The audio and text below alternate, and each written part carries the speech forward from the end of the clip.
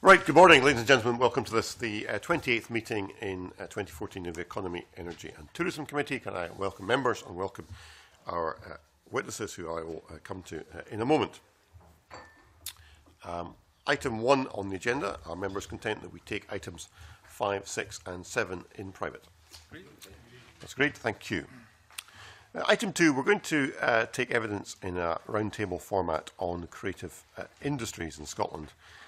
I think probably the easiest thing here would be initially if we went round the table on this, just introduced ourselves and said who we were. My name is Murdo Fraser. I am the convener of the committee and I am member of the Scottish Parliament for Mid-Scotland and Fife. And I'll hand over to Dennis Robertson. Good morning. I am Dennis Robertson. I'm the deputy convener of the committee and I'm the SNP member for Aberdeenshire West. Mike Mackenzie, SNP member for Highlands and Islands region. Good morning, my name's Brian Baglow. I'm the head of the Scottish Games Network and Games Partnership Manager for Creative Skillset. Trick Brody, SNP MSP, one of the MSPs for the South of Scotland. David Archibald, I'm a lecturer in film and television studies at the University of Glasgow. Margaret McDougall, I'm a Labour MSP for West Region. Fiona Logue, Director of Craft Scotland, the National Development Agency for Craft. Richard Baker, Labour MSP for North East Scotland. Gregor White, I'm Director of Academic Enterprise in the School of Arts, Media and Computer Games at Abertay University. Alison Johnston, MSP for Lothian. Gillian Berrie, co-founder of Sigma Films and founder of Film City Glasgow. Marco Biaggi, MSP for Edinburgh Central, with just a little bit of a constituency interest in the industry. Georgina, Follett, University of Dundee, Director of Design and Action Knowledge Exchange Hub for the Creative Economy. Joan McAlpine, SNP member for the South of Scotland. Thank you. And we have the official report, who are noting what is being said, on our clerks, Diggy Wands and Diane Barr. We've got about 90 minutes or so for this session, and really I think it's an opportunity for us as members to try and explore with our guests some of the issues around the creative industries.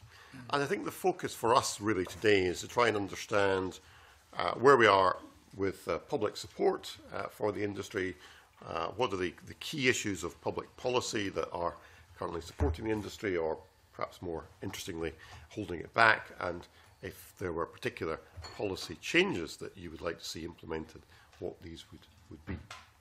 And we've seen your written submissions, which are very helpful in terms of framing the discussion.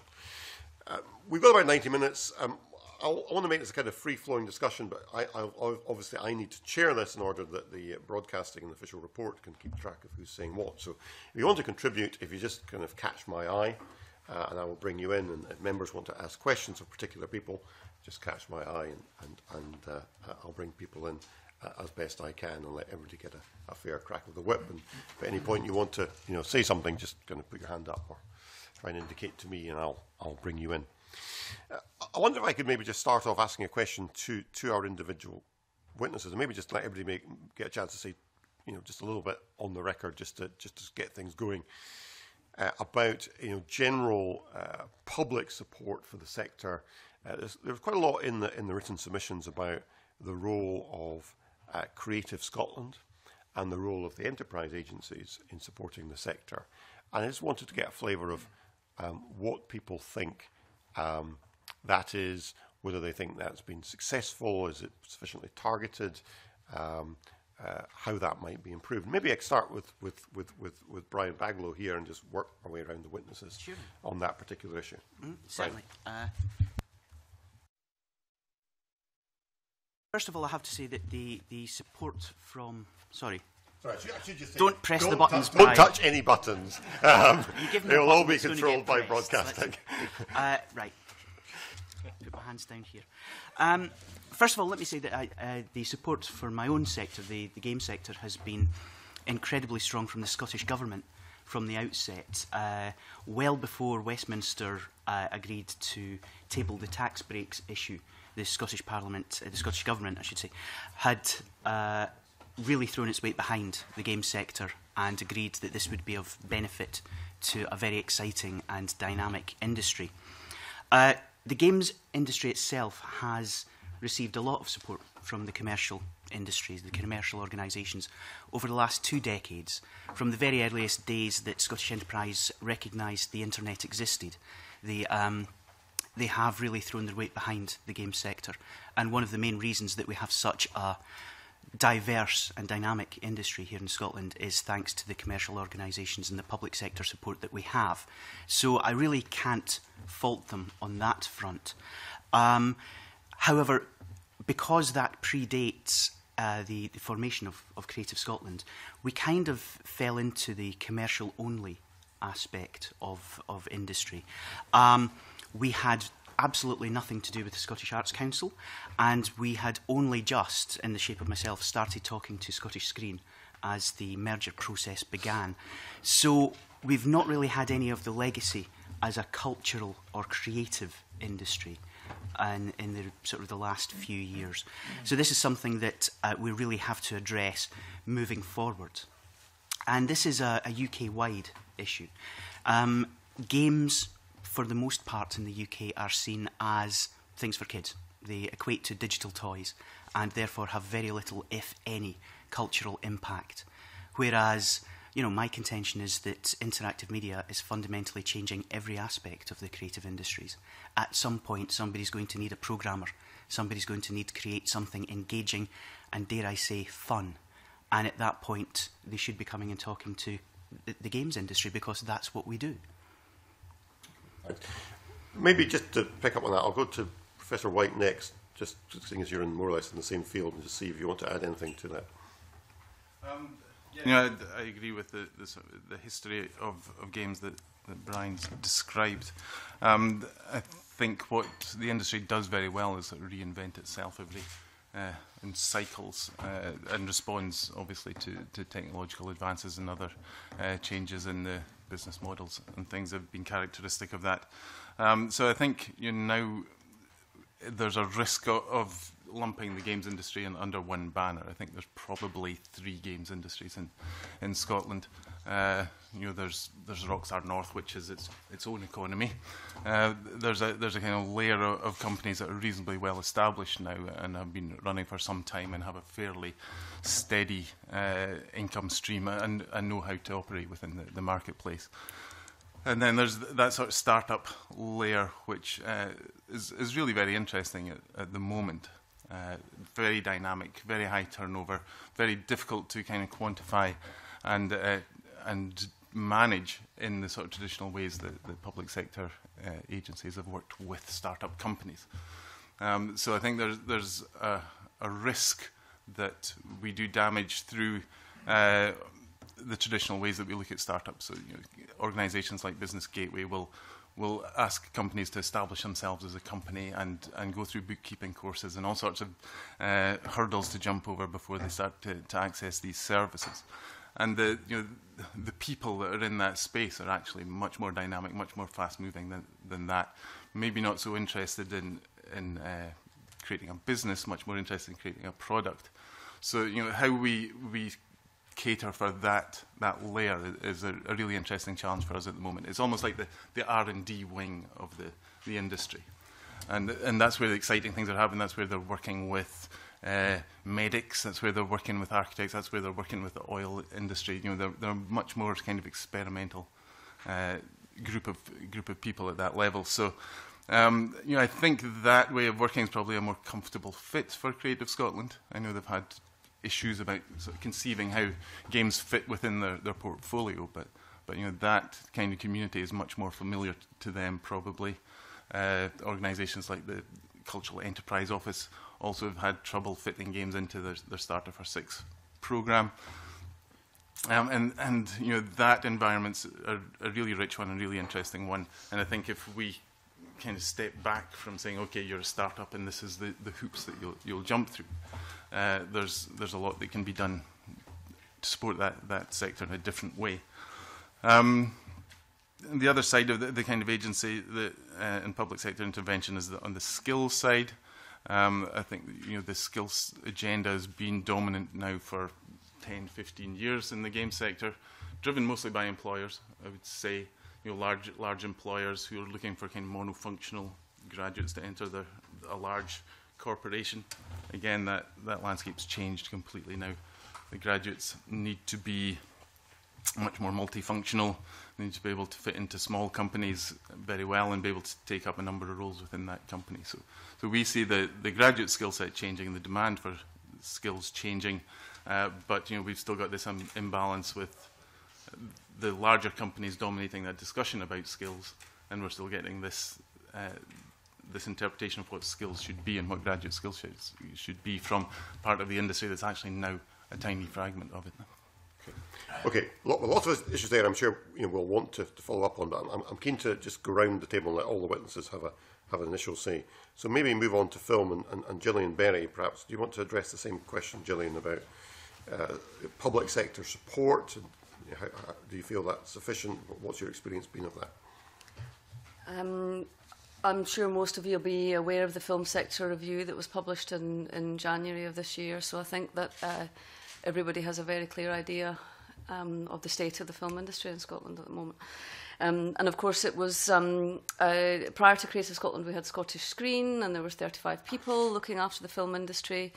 But for the last 5 years there's been less than a handful within Creative Scotland, and although all of those individuals have been fantastic, there simply isn't enough, as many people as there should be looking after us, and Creative Scotland only look after the project side, production side of development, production of films.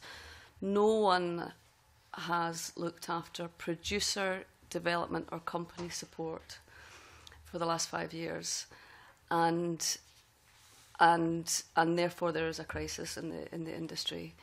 We still punch above our weight in terms of international output and in terms of quality, but the number of 100% independent full-time producers stroke production companies in Scotland is probably, well, it is less than a handful now.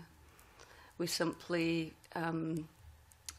if film is the cake and development is one of the main ingredients, we're the cream and the sugar, and we're finding it very hard to survive. Okay, thanks. And maybe in the same vein, bring in David Archibald. Yeah, I suppose following on from that, there's a general, there's the question of how Creative Scotland serves film, but there's the general, I don't know if you just want me to address that, but there's a bigger issue there, which is about how Scotland relates itself to film and compares it to its comparison to its other, to its neighbours. And I produced some statistics in that report which points out that Scotland spends less per person on film per year than its neighbouring countries. Can I just check, David, as I read those figures, I wasn't clear whether that is public spend or is box office spend? No, that's public state support. Yeah. So the comparison between Scotland and Denmark is, even before last week, the Danish state announced that they were jacking up enormously. Their increase is more than the annual Scottish spend, the total Scottish spend. So that's what, Scotland is a small nation, with which one of the things about Scotland speaking English is that it has certain advantages in the international film market, but it has considerable disadvantages as well. So in comparison to its neighbours, then one could argue that Scotland doesn't serve its film industry very well in terms of state funding. And I think what that means is that there's a disconnection between the amount of people who are very talented and who can make work and the state funding that they receive. And I mentioned in there's a Royal Society of Edinburgh funded study which has identified recently a trend where young people who are trained here are leaving Scotland because of the opportunities are not there for them. So that's a broader Creative Scotland cannot solve that problem. That's beyond the remit of Creative Scotland. That's to do with funding. In relation to Creative Scotland, my perception is that among the filming community, then they don't think that Creative Scotland is the best format for them to operate under, and that they would prefer if there was a dedicated film agency which could look at issues to do with commerce and issues to do with culture, and that they had one specific organisation. Now, I'm not saying that that's my experience. I haven't dealt with them directly, but that's what I would suggest that the Scottish filmmaking community that would be their main thing. I mean, just as a matter of interest, I mean, just go back to Gillian for a second. Is that something you would agree with, Gillian? Yes, we are the one of the only countries in Europe that doesn't have a dedicated screen agency, so absolutely. I think there is work happening this week. Scottish Enterprise and Creative Scotland are joining the Independent Producers Scotland group at a workshop on Thursday to talk about and find ways for those two agencies to realign, collaborate to help the film business. However, they have very different agendas, and so you know, it's not impossible, but will take some work. Can I just take one more? Yes, please. I mentioned it there, but it's the question of a film studio as well. And it's just, I'm mentioning my report and my evidence that there's been considerable discussion about this in recent years, but actually recently we found out that there was a Scotsman editorial in 1944 which talked about the establishment of a film studio in Scotland. And, you know, it's like if you look at studio development, and so again, that's beyond the remit of Creative Scotland because they don't, you know, so that's something that the government has to address. I'm sure there are some members here who read that editorial at the time. Speaking personally, I was not one of them. Yeah, it's a very interesting point. In fact, one of the things on my list I wanted to come back and discuss later was the issue of the film studio, because that's been kicking around for such a long time. Okay, before we move on, I want to bring in Fiona Logue next, just to talk about this broad question of public support. Okay. The craft sector in Scotland comprises about 3,500 individuals who are working professionally as makers. However, despite that small size of a group, it's not a homogenous one at all. And that leaves many of the people working in craft feeling sometimes uncomfortable about being placed in the creative industry sector. Many of them see themselves very much like an artist, producing one-off, fantastically designed, you know, wonderfully conceived pieces of art that will be bought by galleries and collectors. So they don't always see themselves as wanting to go into trade and production of multiples. And that's where the creative industry side comes in. And that's where we sit within Creative Scotland. It hasn't proved an issue so far in terms of funding. They do seem to be able to deal with the flexibility. And in the recent round of bursaries for creative people, 6 craft makers did get awards. So I think that despite where we sit, you know, in terms of just making it a distinction, that doesn't seem to be too much of a problem. We are pleased with the overall support we get from Creative Scotland and the service we get from them. Personally, Craft Scotland, as an organisation that's 10 years old, has just received 3-year funding for the first time, so I'm one of the lucky ones. But that, I think, shows a commitment to the sector from Creative Scotland, and we're pleased with that, along with increased funding for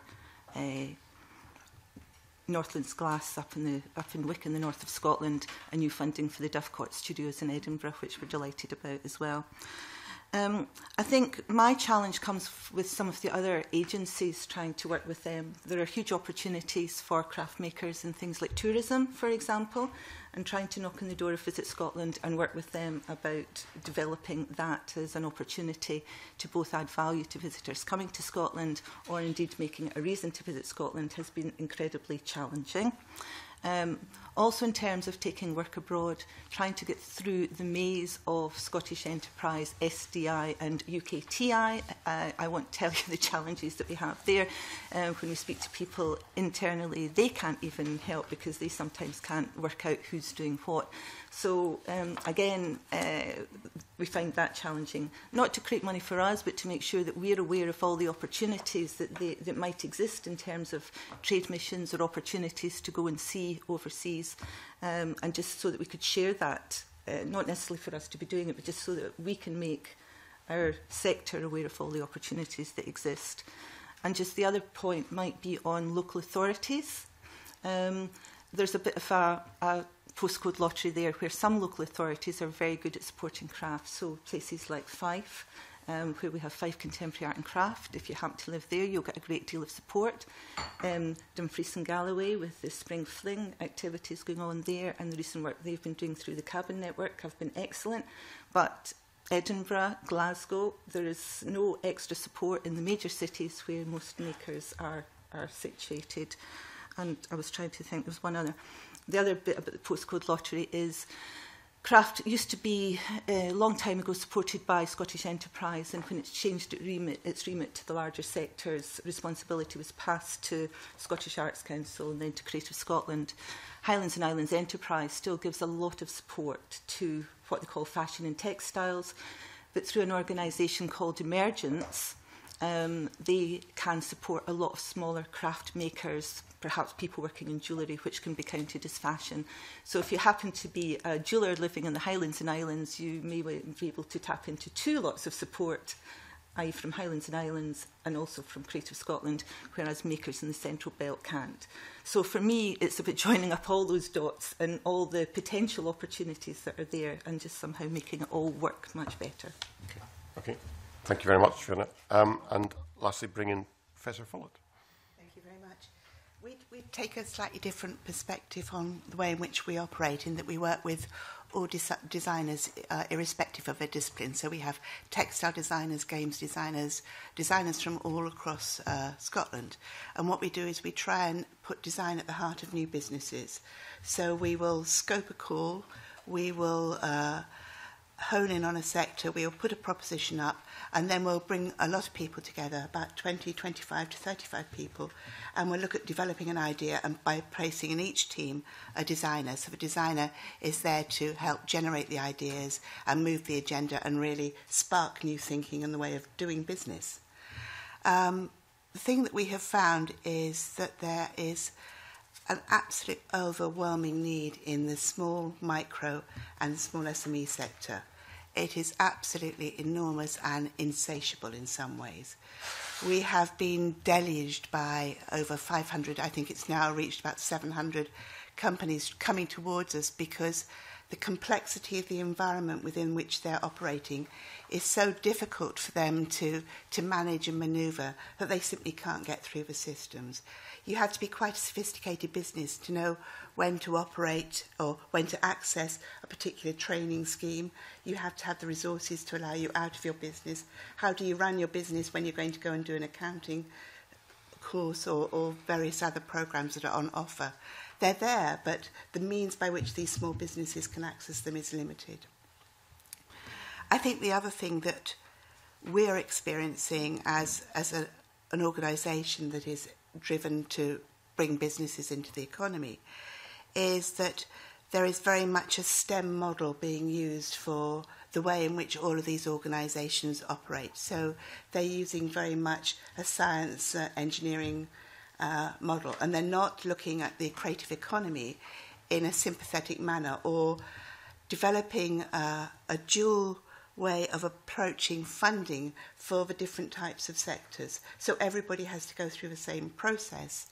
And it's easy if you're STEM because you have the kind of metrics that are needed for that approach.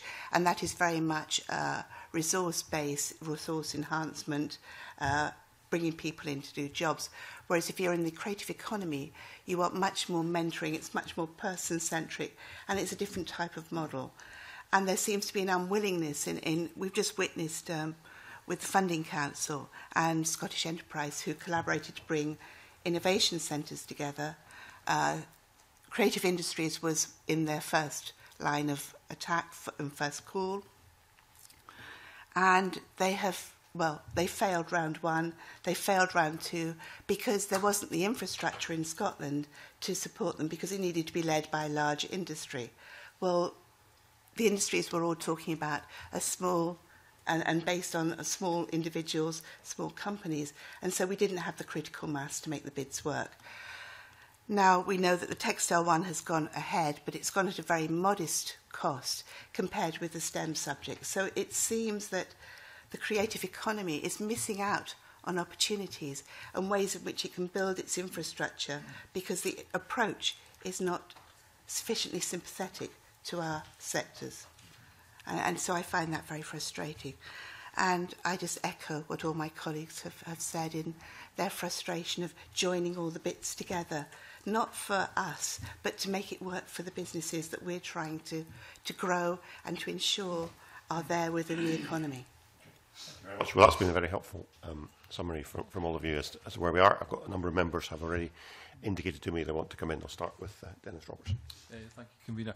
There seems to be a sort of common theme, I think, from you all in the terms of there seems to be a very complex infrastructure that you seem to be trying to sort of work through.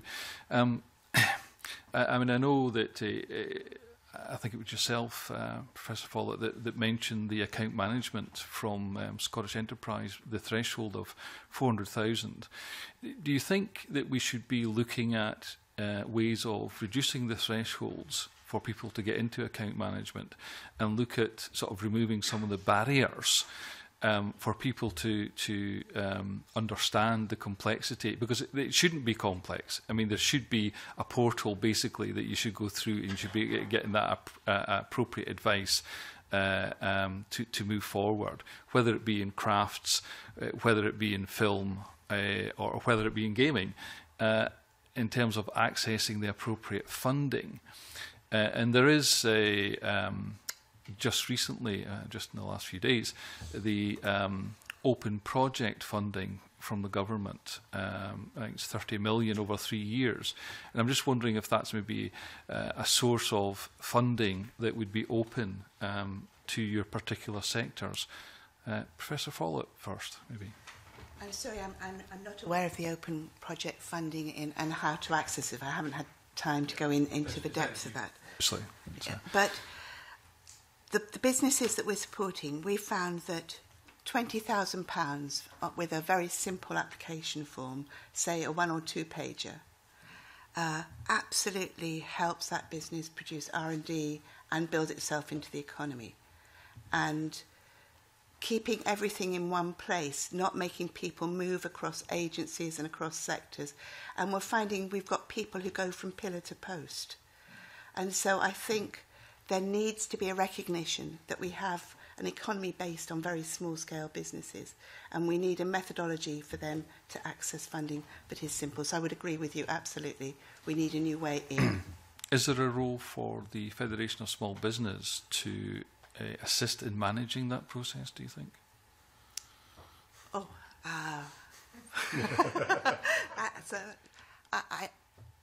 yes, if they can help. Yes, if they can help. They know the problems, and so theoretically they could help design a system that gave access better. Gillian Berrie, I think, wanted to. We have a similar problem in film. You're absolutely right that this 400k threshold is impossible to meet to access the SE funding for the majority of the producers. So they suggested to us that we form a cooperative, which we did, Independent Producers Scotland, 40 members.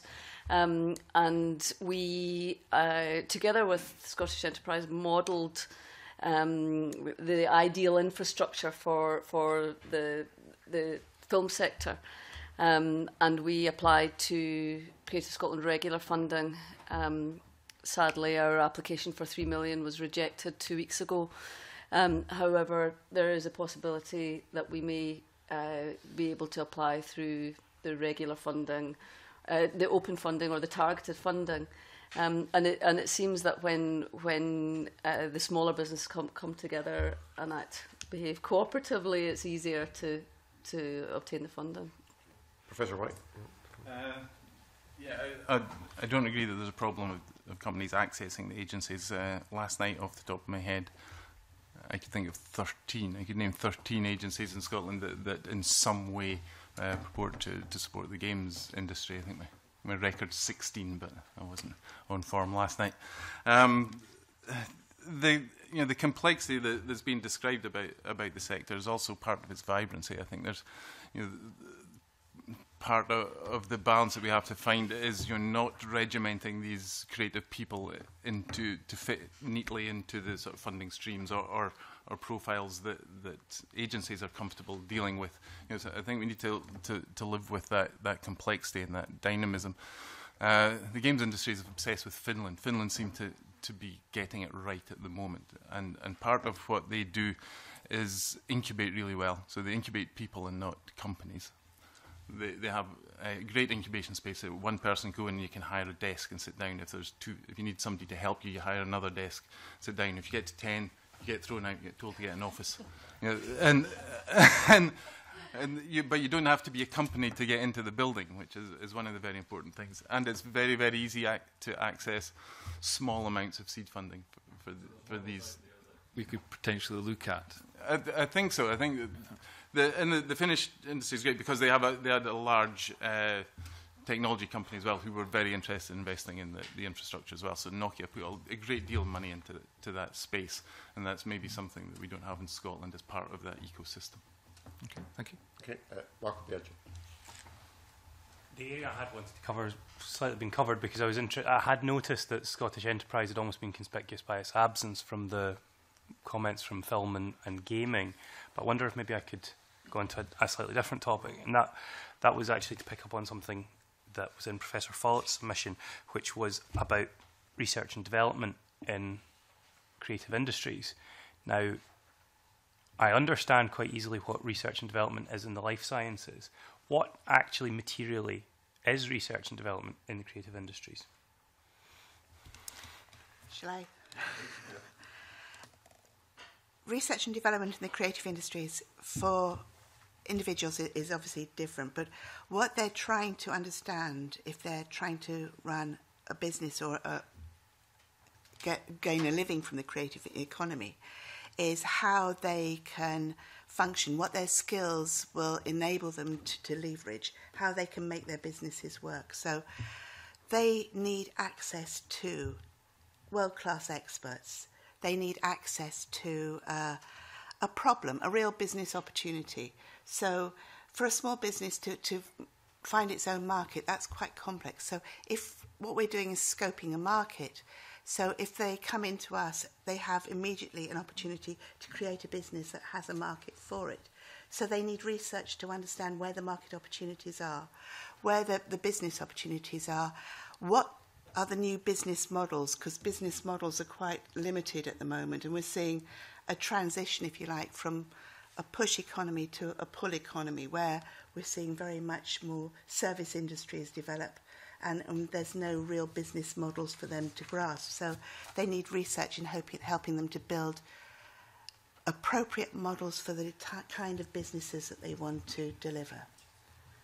So those are the main things we found from working with all these individuals, is they need a business opportunity, they need to understand it, they need opportunity to talk to experts and really understand the platform that they're planning to deliver to.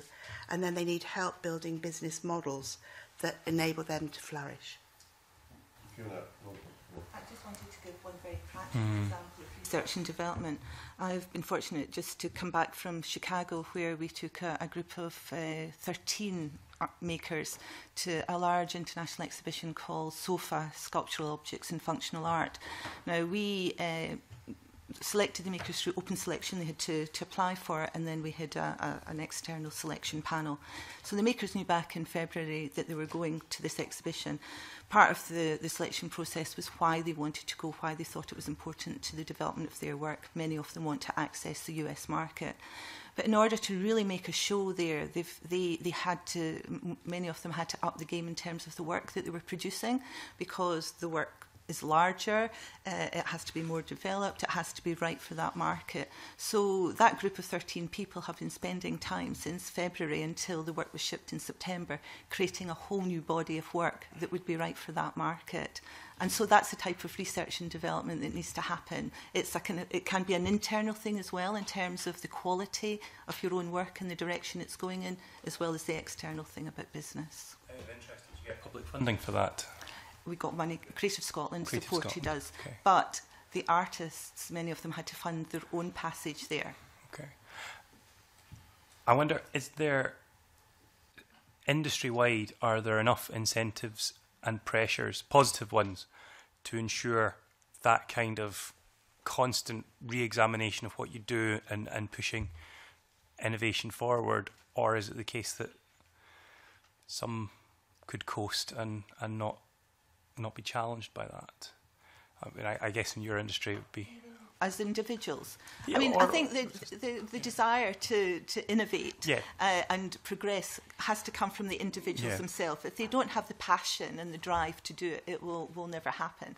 And I suppose what we want to do is make sure that the environment is right to support those who want to make that move. And there is some funding in place, but more could be encouraged. I guess that's something that's inherent in your industry, but perhaps in gaming there might be a tendency for some to do what an American might call cookie cutter industry, just very much so, plugging stuff out. And the game sector is notable for, the one constant is evolution. New devices appear on the market all the time, new technologies, which spur not only new types of content, but new routes to market, new business models, and entirely new audiences. The entire games industry changed fundamentally in July 2008 because Apple launched the App Store. All of a sudden, instead of needing a large team, millions of dollars up front, two guys in the back bedroom could sit together and knock a game out that would stand just as much chance of making money as something like Grand Theft Auto. And this is the challenge that the games industry specifically is facing, which is that the industry as a whole is running to stay still. We're constantly being pushed forward. As Gregor said earlier, there are almost three distinct games industries. The one that everyone tends to think of is the console market, the Xboxes, PlayStations and Nintendos. That's a vanishingly small percentage of the industry in the UK and an even smaller percentage of the industry here in Scotland. Most of the companies out there now are looking at the new opportunities, the new routes into market, which have much lower barriers to entry and offer, almost as many rewards. But it comes down to actually understanding the devices, the routes to market, the new business models. The games industry is almost schizophrenic at the moment, because when games work, they work incredibly well. Grand Theft Auto 5, for example, the month it was launched last year, the same month it made more money than the global music industry averages. It made $1 billion in 3 days. It has to date made more money than Avatar, Titanic and the last two Harry Potter movies put together. Minecraft has revolutionised how families and children feel about video games. No explosions, no headshots, no rescuing princesses. Instead, it's creativity, it's almost digital Lego. But those are very much the exceptions. And we have a growing number of companies now that are trying to understand an increasingly saturated market and find ways to innovate and differentiate themselves from the hundreds of millions of creators that are out there in the world today. So the console market is almost a red herring. That's a given in a way. In Scotland, certainly, according to our own research, about 94% of the companies that are based here are doing casual, social, mobile and online games. And those are still evolving incredibly rapidly. In 2012, Facebook was going to be the biggest platform for gaming in the world. Didn't happen. Because of one company managed to, basically break it for everybody else. But for me, this comes back to a very, very fundamental issue, which is that people get into the games industry, and I suspect into the rest of the creative industries, because they want to create. People get into the games industry, they want to make games. Running a company is a byproduct. And as a result, we have a number of people who have succeeded despite not knowing a huge amount about business, or they've made their business work over the last 10 or 15 years. But we're not innovating. And one of the things that we suffer from in comparison to Finland is a lack of business skills on the creative industries. We don't have too many people who are going out there going, you know what? Maybe free-to-play is not an evil monster that's going to kill all games and mean that we die penniless and alone in a bus shelter. Instead, if that's the reality, how do we innovate? How do we make use of this and find ways to actually make it work for us? But the reason that we're not having the international financiers coming in, the venture capitalists coming in, to the UK as a whole, but Scotland specifically, is that very, very few of the companies in my sector, certainly, are investment ready and are very unlikely to be so in the near future. As the parent of a 6-year-old and 5-year-old, I just want to agree completely with everything you said about Minecraft. Grand Theft Auto is not on the agenda, but Minecraft certainly is. Chick Brodie, I think, wants to follow up some of this. If I may, good morning. Just on the last point, Brian, by the way, I have to say that I was surprised looking at the figures that over 50% of the jobs in creative industries are in Glasgow, Edinburgh and Aberdeen. As a proud Dundonian, I'm surprised that we don't feature more largely. In terms of, you said running a company is a byproduct, and of course we need innovation. The problem, though, is if I look at some of the numbers that we have in terms of very small businesses, how do we qualify who qualifies, or should we be qualifying the products that come forward in a much more meaningful way, so that funding is much more focused than it currently is? Because it seems to be almost anarchy out there trying to, in terms of how funds are distributed. Well, specifically on the games side of things, there's no funding out there. All of the companies that are out there right now, and there are probably about 90 plus in Scotland at the moment, more than 50% in Dundee, you'll be delighted to hear. The vast majority of the games that are coming out of Scotland are self-funded in some way. They're either bootstrapped, they're from companies that are using the proceeds of the previous game in order to finance them, or they're making use of their own funds. There are very few companies that are bringing in any kind of finance. Actually, following that on, I mean, one of the comments, I think, I'm not sure who made it, Gregor, I think, in terms of business skills, I mean, innovation is great, and we have the creativity, but at the end of the day, you may say it's a byproduct, but unless there's substantive business skills, and why we've got people who are creating products are running off to do accountancy courses, it surprises me. And why are the business skills there? Is the knowledge of the industry there, where you can get business mentoring? Are Business Gateway doing the job they should be doing? Do they understand the industry? And the same applies to Scottish Enterprise. Well, if I may jump in again, I think one of the issues is that there is an awful lot of support and opportunities out there. But as Gillian and Gregor have both highlighted, you could spend your entire working life just finding out who's out there. At my last count, there are 35 organisations, public sector and otherwise, in Scotland that are involved in the game sector in some way. 35? 35. From Talent How many Scotland. of them overlap? Well, that's a very good question. If you can help me find out. Yeah. We go across the board from Scottish Enterprise, Scottish Development International, Cultural Enterprise Office, Creative Scotland, Arts and Business Scotland, Talent Scotland, that was a new one on me, BAFTA Scotland, Creative Skills Set. We've got was on display at Hilton Park last night. I refuse to answer that question on the grounds that I might say something unfortunate. But there is support out there, and we do actually have a lot of organisations that can help people go out and set up their businesses. Business Gateway actually do a fantastic job. The reason we've grown from 6 companies in 1997 to close on 100 in 2014 is because Scottish Enterprise and Business Gateway are fantastically good at helping businesses start up. It's how those businesses are then incubated, again, thank you, Gregor, through to actually being successful and commercially viable. That's the issue. And I think at the moment, for me, one of the biggest issues is, where does Scottish Enterprise stop and Creative Scotland start? What does Skills Development Scotland do?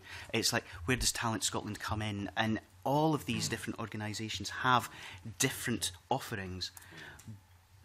But if anybody here can, point me to a map that shows what they all do and how it works and how it links together, I would be absolutely astonished. Okay. Professor Follett wants to come in. Yeah, I totally agree with you. It's the commercialisation of the idea that is the real issue for these businesses. They have the skill sets to produce the ideas, to prototype them, and to get them, if you like, to a stage pre-commercialisation. It's the infrastructure to commercialise their products that is the big gap in the market, and how they take that idea, and they're very good at creating 1 or 2 or 10 or 15, but how do they create 10,000 or 100,000 pieces? That's the gap in knowledge, and helping those companies get that expertise into them is very difficult, which is why I think the route we've been taking is to try to partner them with another business so that they can learn from people who are already in the marketplace. So I think mentoring is a really helpful system, but we don't have enough mentors, if you like, to help with the commercialisation, nor do we have any experts who actually help with this commercialisation process. And it's where we probably lose 80-90% of our capacity at that point. There's no point in having a business mentor No, unless they have some understanding of the product or the service you're offering.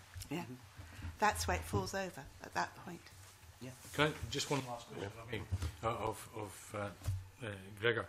In your paper, and I find this quite interesting, having spent some time at Stanford University in California, you have the prototype fund, is that right? Oh, the Abertay University has, yes. In the briefing we got, or until very recently, it says you provide grants of up to £25,000 for small companies. Yeah. But Abertay University doesn't take ownership of any IP or equity created during the project. Why not? It's very difficult to exploit IP. Certainly, as far as prototype was concerned, as opposed to the university itself. Obviously, these were startup companies that came into the space, and with existing IP, and you know, that IP may have been tied up into other sorts of relationships as well with a publisher or partners within that. So it's very difficult to exploit IP. IP in the game sector, you know, as a larger idea, is very, very difficult. IP, if you're handing over £25,000, I mean, that has to be a negotiating point. I didn't run prototype as a project. As I understood it, there was a clause within the agreement that expected a contribution back from the companies should they go into profit, and should they go into profit in a significant way. Then there was a gentleman's agreement, I think, rather than a commitment to reinvest it in prototype as a whole. I can actually chip in, because there was an agreement. So if you actually received one of the prototype funds, the expectation was that if, as Gregor was saying, there's zero value in untested IP in the games market. There is potentially value in a prototype. So the notion was to help people create the prototypes that could then be sold. Should they come to market and have any sort of commercial success, there was an expectation that the money would be paid back towards the fund itself. Yeah, I find it difficult in lots of areas where public money is invested in so-called winning products, and the return is you might get the loan back, but I'd much rather see an equity where there's a greater return on public investment. I agree. Or cycle. I don't know if you recycle the money, but when you get the money back. That would go back into the project and be used to support future projects. Okay, thank you. There is an issue with IP for small companies. Yes, we take a share of the IP, or we take an equity share in the company that we birth. It's one or the other. But for the very small companies, and we've spoken to really quite large companies, middle-sized enterprises, actually protecting your IP is really difficult in the marketplace. So we use the university as an IP shelter for the companies that we invest in and we support, because the university has quite sharp elbows. So if somebody treads on the toes of that company, we can use the university to deal with the legal aspects of that. Because I think for small companies, it's beyond their wherewithal to actually take them to task about it. I mean, we've seen Apple have problems, and Samsung and Nokia and everybody else, so it is a difficult area, is protecting IP. Briefly. Right. Very, very briefly. Just again, from the games point of view, we're creating more original intellectual property now than we ever have in the past. In 2013, Scotland produced 93 games, 86 of which were based on original new intellectual property. And Minecraft and GTA aside, if anyone can name me 5, I've got a £20 note for you. So it's not so much the creation or even the protection of IP, it's the exploitation of it and the commercialisation of it, again, which comes back to the business skills in order to make those things work in a global market. Sure.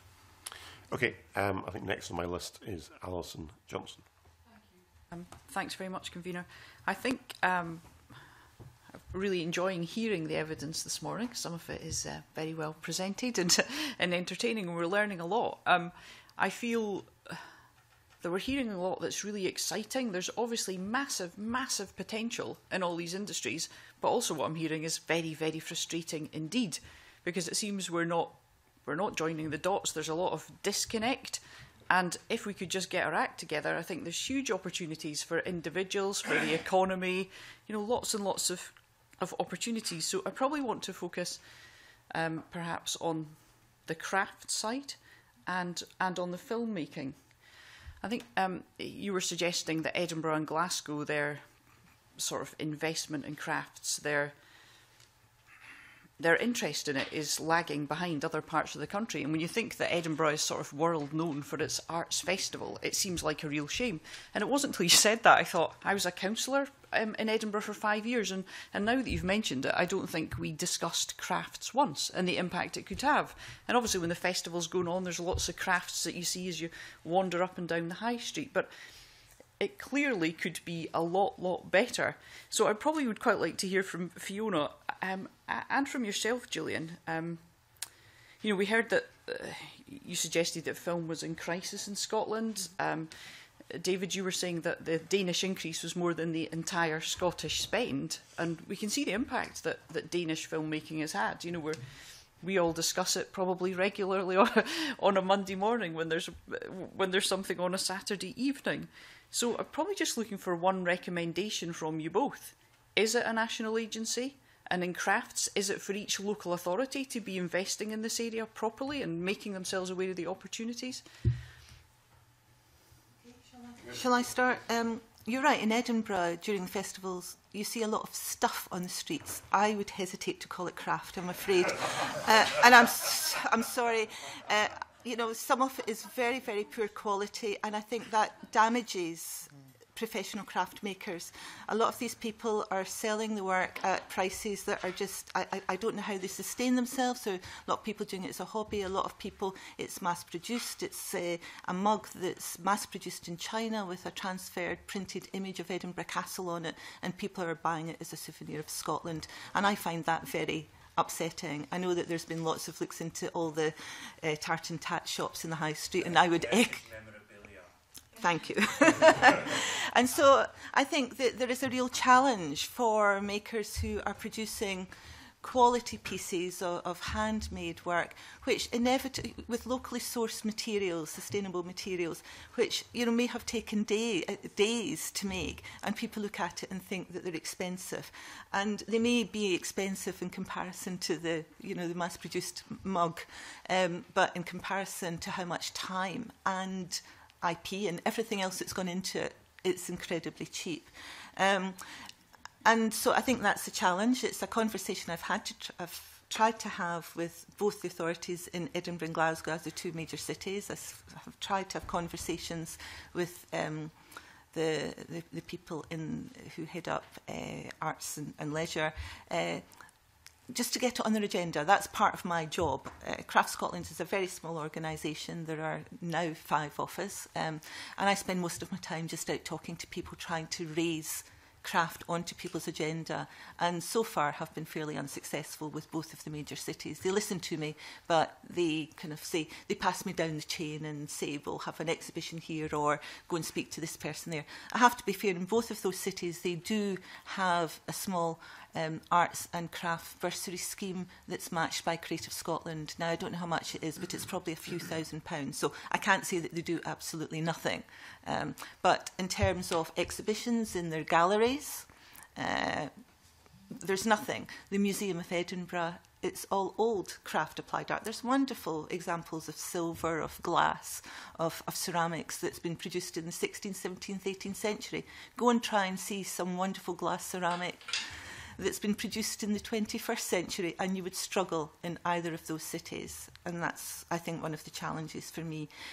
We are trying to use, there is a huge infrastructure of galleries all around the country, whether it's the McLaurin Art Gallery in Ayr or the Dick Institute in Kilmarnock, just thinking off the top of my head, there are lots of galleries.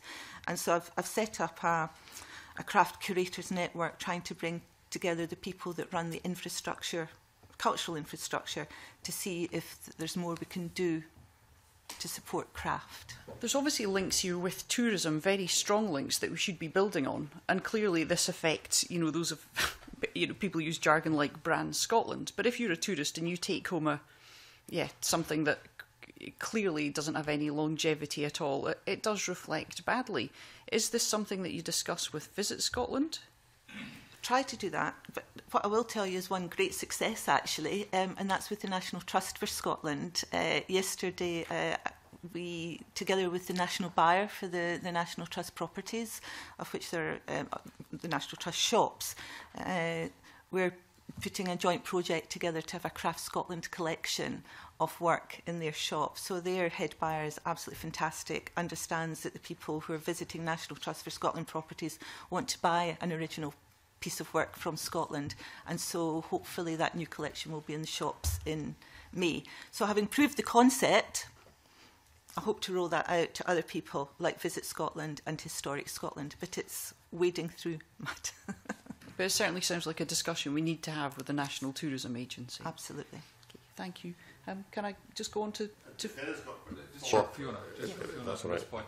Do the universities have a specific role in actually sort of showing off what they've created in terms of our galleries? I'm thinking of the two art schools, obviously.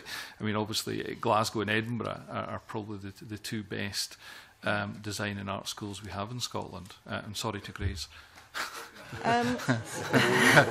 Sorry to graze. I'm probably going to...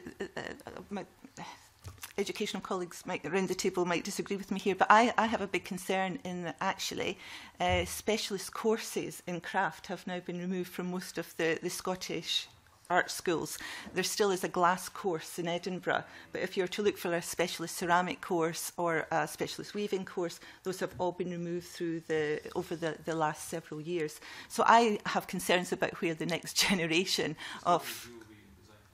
Well, we're awash with jewellers, and that's we're awash with them. And the reason the colleges still do that is it's very cheap for them because it's a small workbench and some small hand tools. You don't need to run a kiln.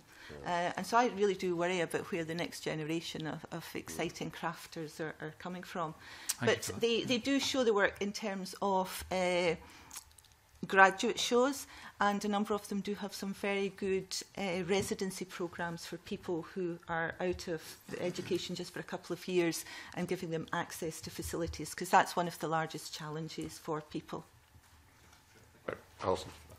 Just to sort of drill down into why we're not taking the opportunities that investing in film will return, because I understand that investment has a fantastic return. You know, for every pound spent in film, we get 20 odd pounds back, I believe. So there are huge opportunities. We don't seem to be getting a grip. So I just wondered, what if we were to do one thing, what is it? Is it this National Film School? What do we need to do? I think a dedicated screen agency would be fantastic, because the synergies between film and screen should be encouraged and explored. We're at least 5 years behind both Northern Ireland and Ireland now. Ireland produces at least 20, usually 22 feature films a year, and we're only about 5 or 6. Return on investment completely varies depending on, for example, Game of Thrones. For every pound invested, there's £8 return, but that's because it's concentrated in a studio. Sometimes incoming production, the economic return is less because the production is transient and disappears before you know it. Dedicated screen agency would be great. In the meantime, John Swinney asked for an immediate realignment of the government agencies, Creative Scotland and SE. After our meeting with him back in March, I think it was. So we're still very hopeful that we're going to see that, and that SE can really come in and start doing some immediate repair work into the infrastructure. On the wish list, of course, the film studio, as you know, we've mentioned earlier on.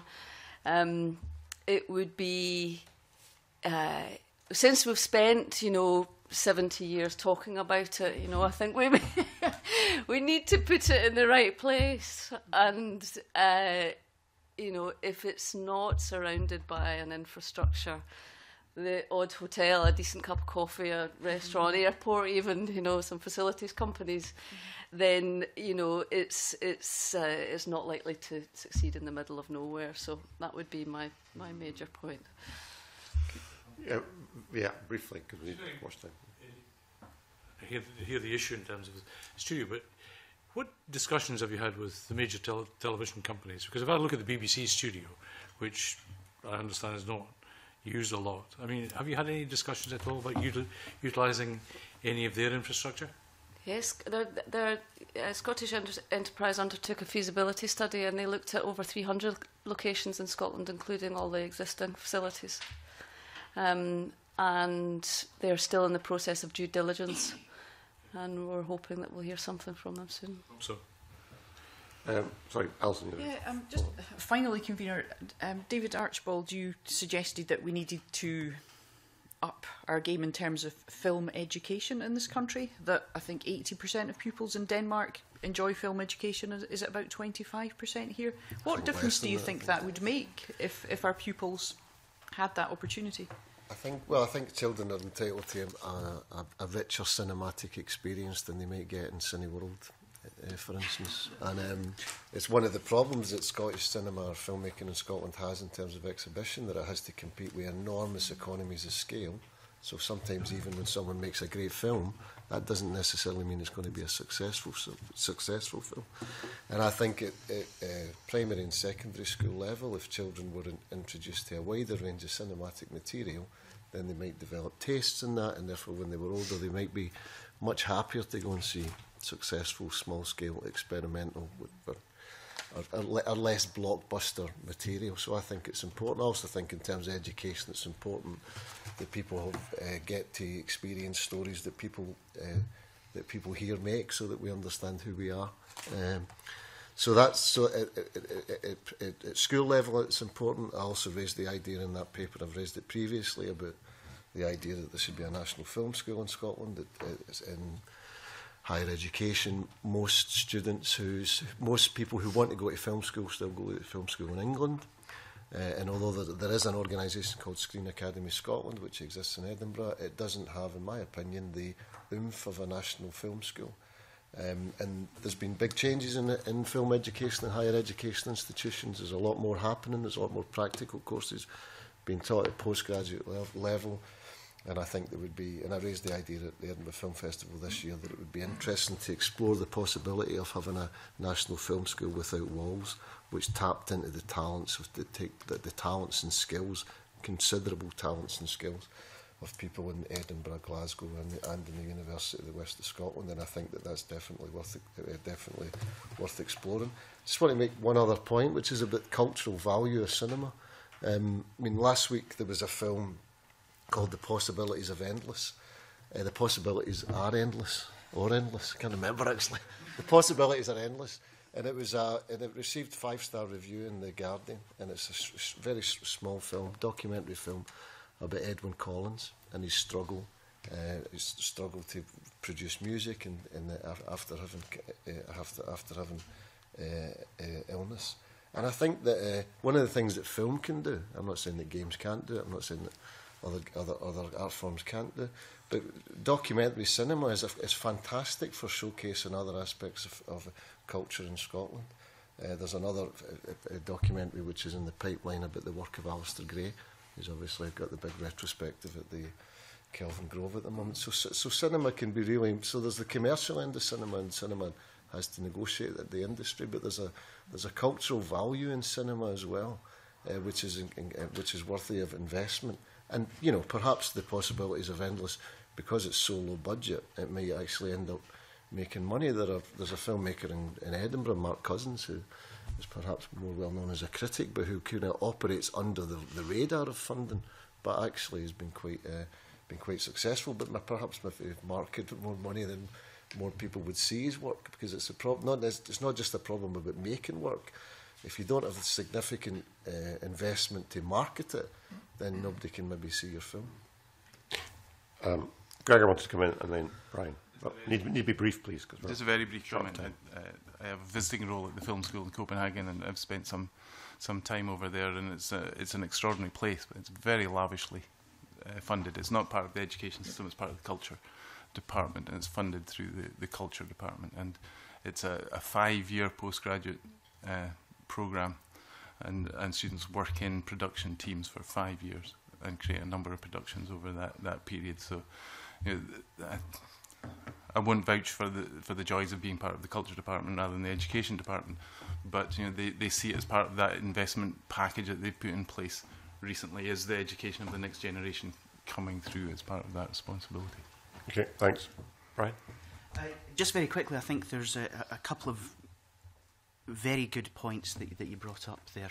The first, David, is that get your filmmakers to come and talk to us. We can get stuff seen on iPads and iPhones worldwide. I know the sanctity of the cinema-going experience is a really good thing, but in terms of a global audience, we're there. Which brings me on to the second point, very brief, I promise, which is the bigger issue here is I think we need to stop thinking about the industries in terms of silos.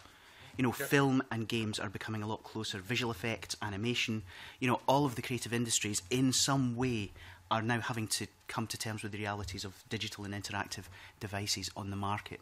And I think one of the dangers, one of the issues that we've had is that film is treated entirely separately. Games has had a legacy issue of being, the awkward kid in the corner that nobody wants to talk to.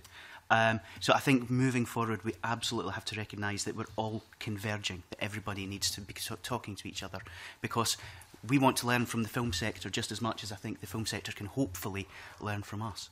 Okay. Marco, did you have a brief follow-up? On film, we had Finland cited as an example of good practice in gaming and what it does. And Denmark is one that we've heard a lot about for film.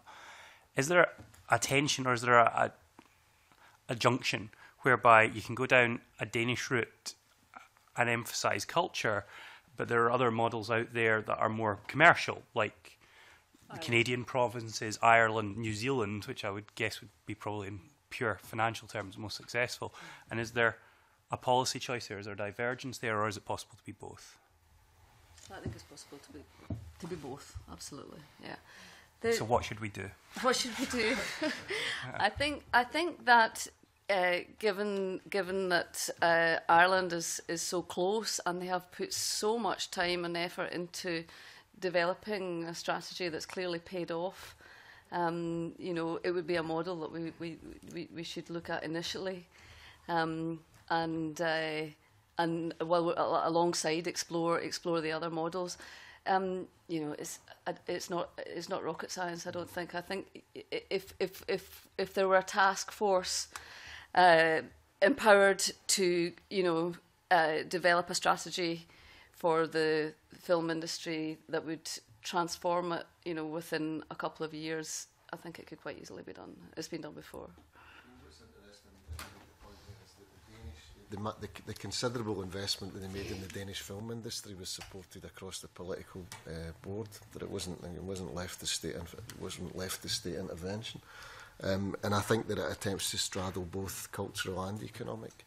And I think I'm not an expert on the Danish film industry, but two things are interesting, which is that a few years ago, and Gillian will know more about this than I do, but a few years ago the Danish film industry made a strategic decision, or people involved in the Danish film industry made a strategic decision to attempt to move into English language co-productions, which they did very successfully with Sigma, Gillian's company. But also, if you look at the success of their television industry, in terms of the cultural products that they will be exporting, which are very good for the Danish tourism industry, and will be very good for the Danish economy. So, it would be certainly worth looking and more drilling down, as they say, in considerably more detail to how they've managed to do that, seemingly very successfully in Denmark, to the point that they're deciding to spend more money. Okay, I'm conscious of the time. We do need to finish the session at 11:30 because we have the Minister coming in on another matter. So we are short for time. A number of members haven't spoken yet. So I want to start with Margaret McDougall. Thank you. I found this morning's session very interesting. And I think there's a theme coming across that if perhaps there was more collaboration between the different industries within the creative industry, that, because you can help each other, and even, smaller businesses can help each other, as Georgina has said. My question is around crafts and on this collaborative working, because I noticed you mentioned Fife was a good place to be, or was it Dumfries? But we have one craft town in Scotland, in West Kilbride, which happens to be in my area.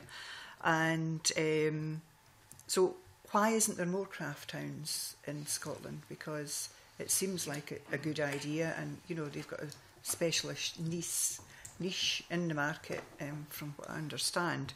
And it was really just, why hasn't that rolled out across the country?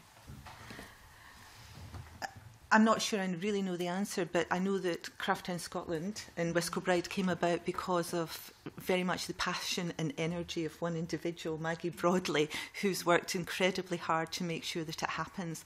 And I think that's so often the case, that it's a lovely model.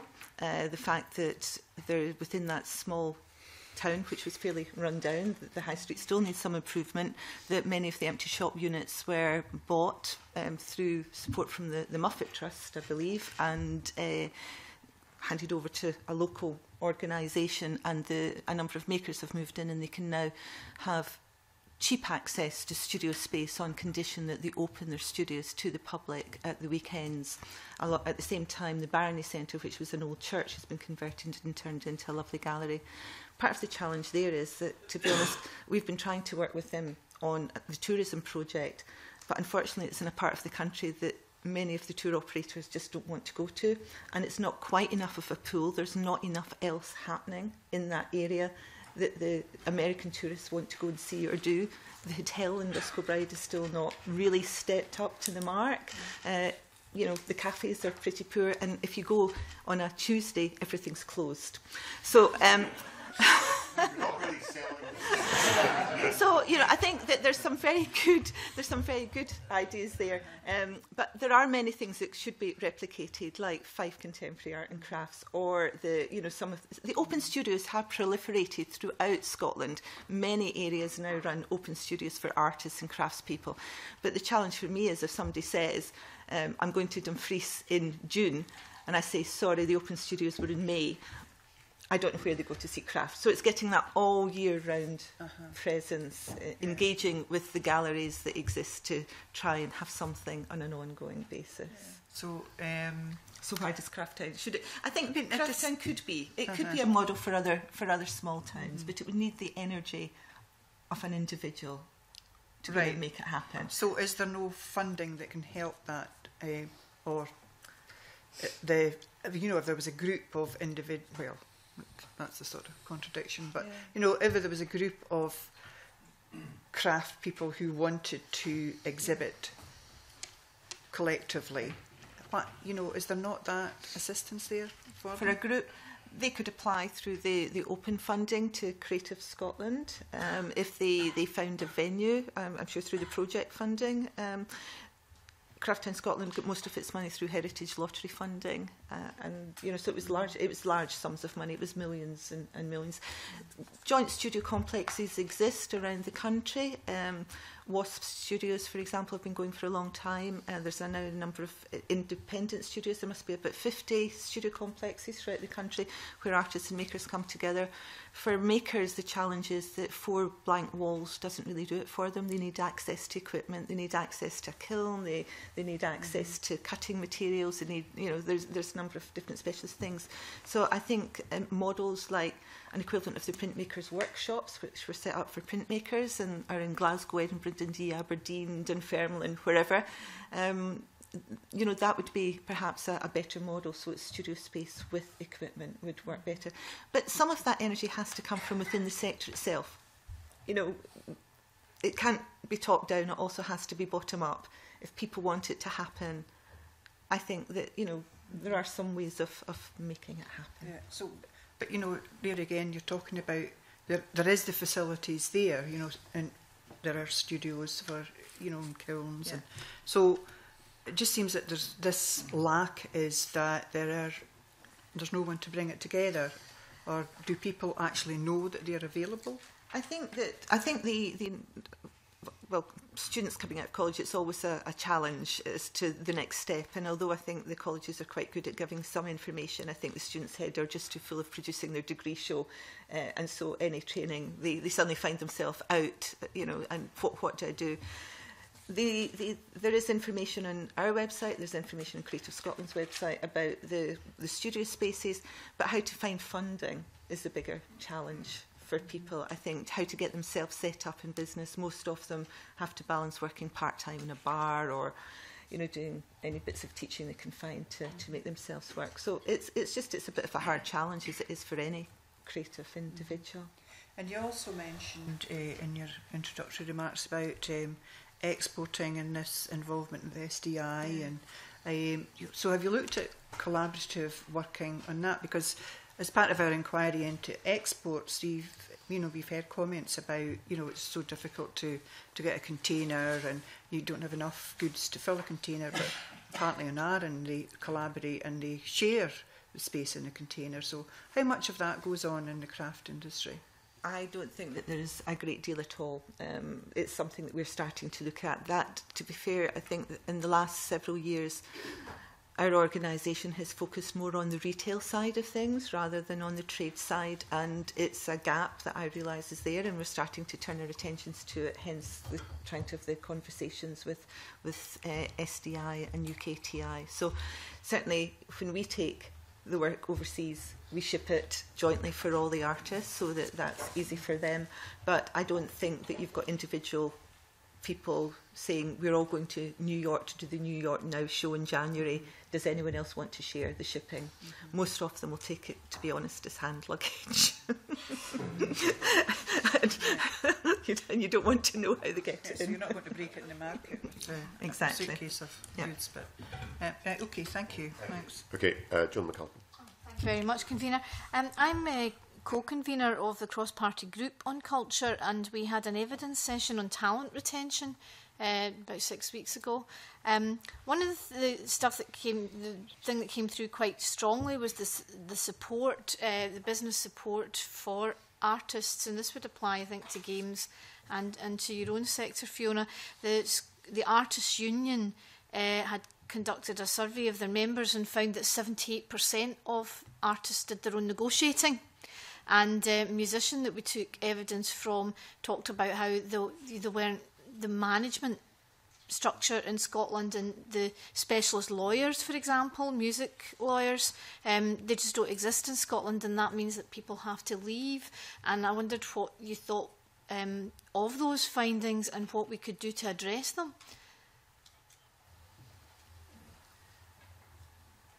Interestingly, the way I see it is that a lot of makers are attracted to come to Scotland here. Very interestingly, out of the 13 people that I took over to Chicago, there were probably only 3 who were actually born and bred and fully educated in Scotland. The other people have all either come into Scotland to study and stayed here, or because of the quality of life. So we had 2 South Koreans, we had an American who's about to take up British citizenship, and so we had and a large number of English people as well who've all moved north of the border because they actually see that the support here is better.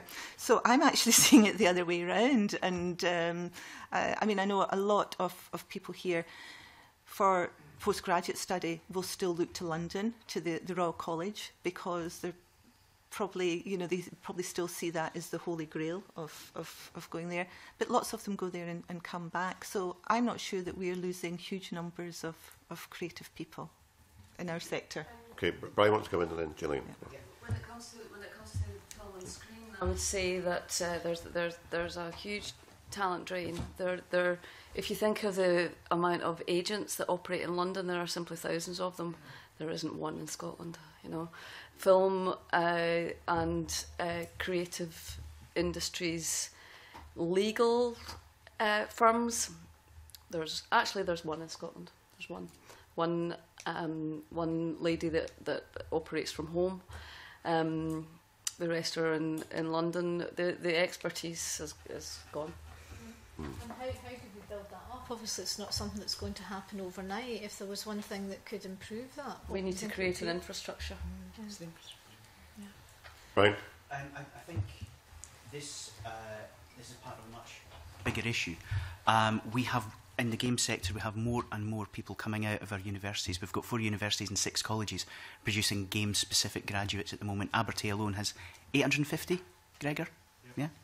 But the number of large studios that can employ them has shrunk and almost vanished over the last 10 years. So the opportunities are now largely entrepreneurial, which brings us smack bang back to, you know, how do you set up on your own?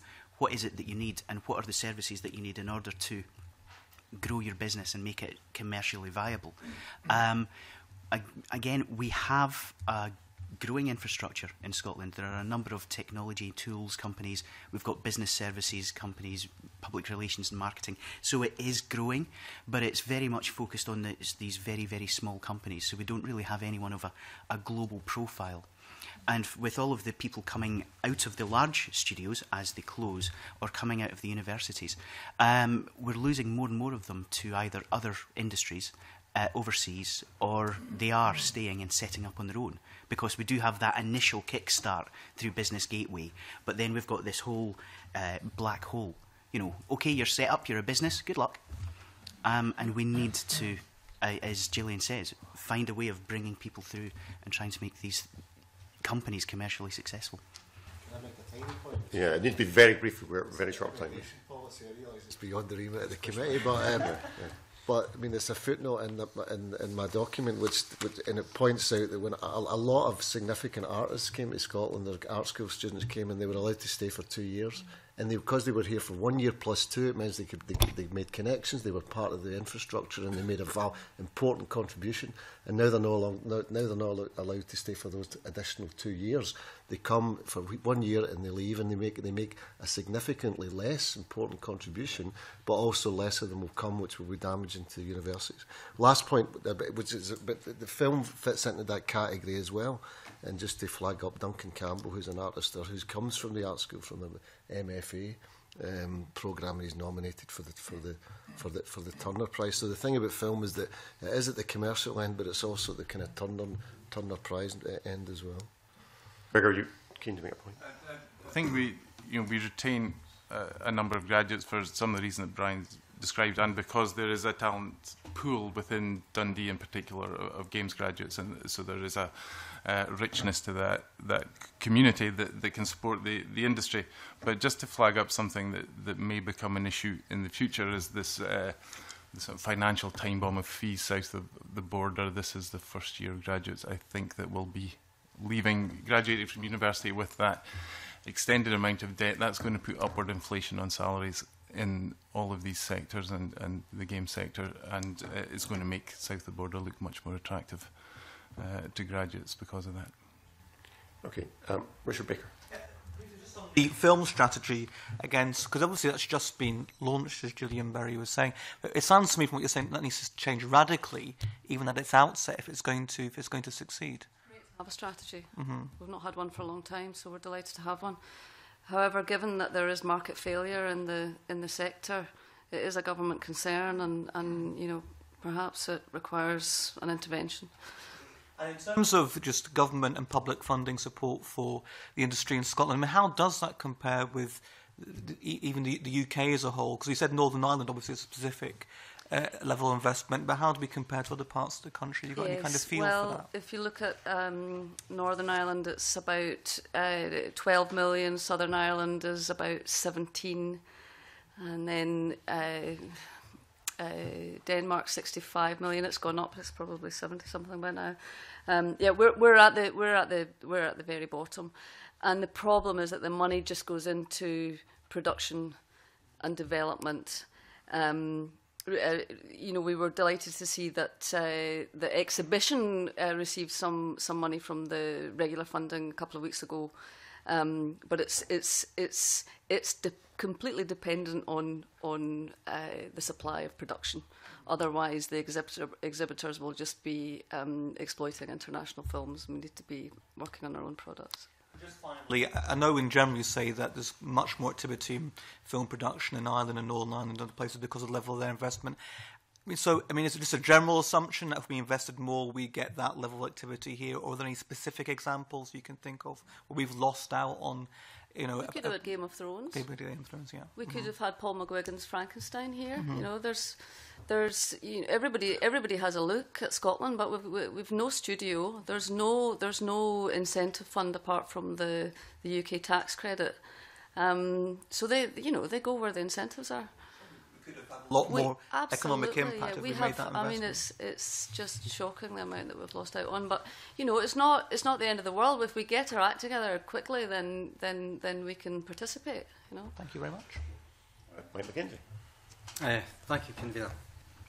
There seems to be an emerging theme that that's come out of the discussion, and it's about a kind of disconnect between the creative industry and the conventional mindset of business, and perhaps a further one between public sector agencies who are tasked to facilitate or assist creative industries. And I just wonder if in attempting to bridge these gaps we're perhaps not being creative enough in terms of our business models or business structures. I was interested, for instance, in what Gillian said about a cooperative approach, and it just strikes me that that may be the right model, it may not. I mean, there may be other models we could look at, but you know, I can imagine the scenario where we've got 50 creative people, an accountant and maybe a couple of lawyers within a business entity. I just wondered how much scope there is for taking things forward in that kind of sense, rather than attempting to, you know, train every creative person so that he's a kind of part-time accountant as well. I think it could be very easily done, Mike. You know, we did some analysis on, you know, the Danish film industry and bigger production companies around the world and their infrastructure.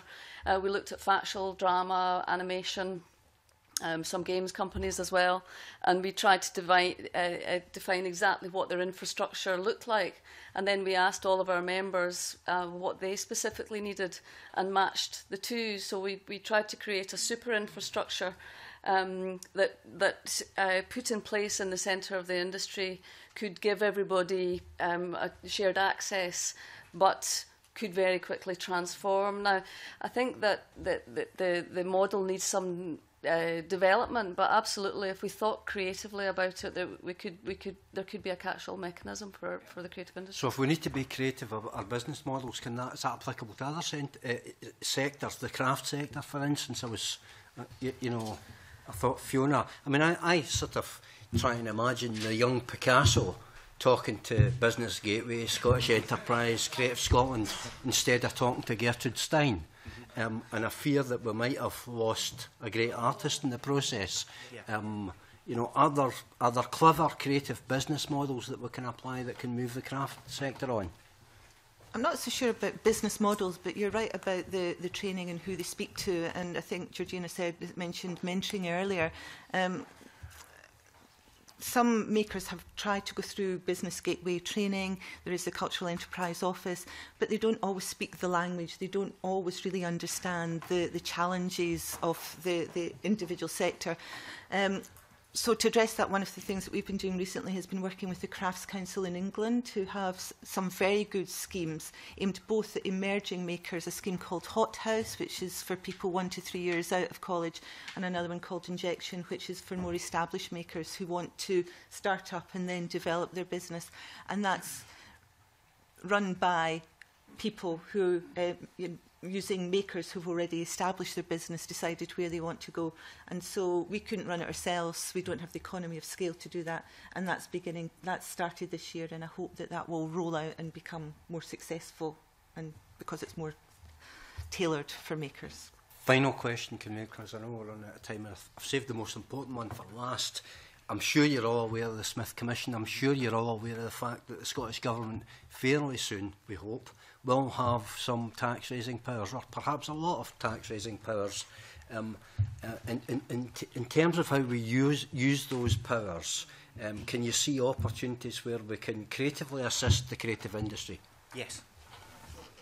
Yeah. If there was an ability to increase the tax credit in Scotland for incoming production and for Indigenous production, I think that would have a phenomenal effect immediately. Okay. Good, right. Thank you very much. With impeccable timing, that brings us to the end of our session. It's been I think I speak for all members when I say it's been absolutely fascinating. I really sense we've only skimmed the surface of the topic, and there's a lot more issues that we could follow up on. And what the committee will have to do is look at the evidence we've heard today and consider how we might take some of this forward in future. But in the meantime, I'm very grateful to you all for the time you've given in coming along today and presenting your evidence. Thank you. And we will now have a short suspension.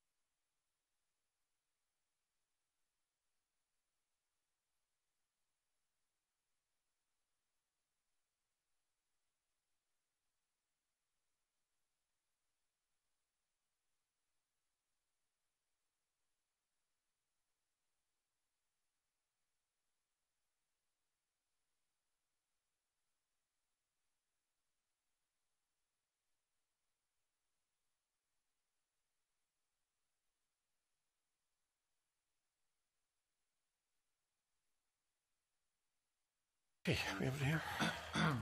Yes. Okay. Right, if we can reconvene. Item 3 on our agenda, we have 2 draft instruments to consider. We have the Land Register of Scotland Automated Registration, etc. Regulations 2014 in draft, and the Land Registration, etc. Scotland Act 2012 Amendment and Transitional Order 2014 in draft. And I'd like to welcome this morning Fergus Ewing, Minister for Energy, Enterprise and Tourism, who's joined by Hugh Welsh, Head of Data at Registers of Scotland, Grant Hall, Head of 2012 Act Implementation at Registers of Scotland, and Kirsten Simone-Lefebvre, Solicitor, Registers of Scotland. Welcome to you all.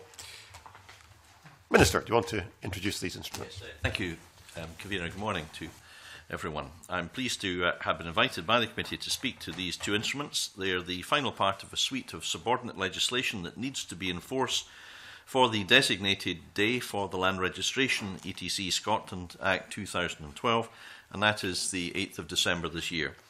On that day, the new scheme of land registration provided for in the 2012 Act will come into force. This will bring into effect a fairer and more efficient system of land registration for the people of Scotland and will provide the technical tools necessary to enable completion of the land register. The instruments the committee are considering today, which I think are narrow in scope, Convener, will provide further practical details on what requires to be in place to ensure the smooth introduction of that new scheme of land registration. Registers of Scotland has been operating a computer system to register electronic deeds in the Land Register of Scotland since 2008. The system is called Automated Registration of Title to Land and is commonly known as ARTO. Over 90,000 deeds have been registered using that system. It allows solicitors, institutional lenders and local authorities to register electronically certain deeds that affect land registered titles. ARTO applications attract an abated fee, reflecting the lower cost of processing such applications, and this has saved those transacting with property in Scotland in the region of £11 million in registration fees since introduced in 2008. ARTO has its legislative basis in certain amendments to the Land Registration Scotland Act 1979 and the requirements of Writing Scotland Act 1995. Those amendments are repealed by the Land Registration Scotland Act 2012 on the designated day, but the 2012 Act contains specific powers to enable automated registration to continue from that date. These powers are being used in the regulations under discussion today to maintain a continuing legislative basis for ARTO. Registers of Scotland intend to continue to operate ARTO from the designated day, 8th December, and these regulations do not change any of the policies that underpin the system. The ARTO system has been modified to reflect the new scheme of land registration provided for by the 2012 Act. The regulations under discussion restate current policy and practice to ensure that ARTO remains a secure system for electronic registration of deeds. This includes Regulation 4, which sets out the duties on authorised persons using ARTO, including the requirement for an identity verification meeting between Registers of Scotland and the person representing the organisation before they can start using ARTO. Regulation 9 amends the Electronic Documents Scotland regulations, which, amongst other things, introduces the new Regulation 6, which makes continued provision to make it competent to register electronic documents in the Land Register of Scotland, provided that such a document meets certain technical requirements. It states that the electronic signature applied to such a document must be supplied by the keeper and certified by the keeper's public key infrastructure. Once embedded in a digital deed, the digital signature provides proof that the document has not been altered since it was signed, who it was signed by, and when it was signed. This ensures the security of the system. It is important to make it clear that this SSI does not generally allow registration of electronic documents. The fees for ARTO have been set separately by the Registers of Scotland Fees Order 214, which has previously been considered by this committee. I am delighted to say that the fees were maintained at their current levels, and in August this year I announced that the statutory registration fees charged by Registers of Scotland will be frozen until at least April 2017, maintaining registration fees at the same level since 2011. The Land Registration Scotland Act 2012 Amendment and Transitional Order 2014 is mainly technical in nature and provides amendments to the 212 Act in addition to some consequential amendments to other legislation. As these amendments are technical, I would not propose to go through the details of these amendments in this statement, but in conclusion, Convener, I will of course be happy, together with the assistance of my officials, I suspect, to take any question that the committee has on this order. Thank you. Thank you, Minister. Do any members have any points they want to make or questions they want to ask in relation to these instruments?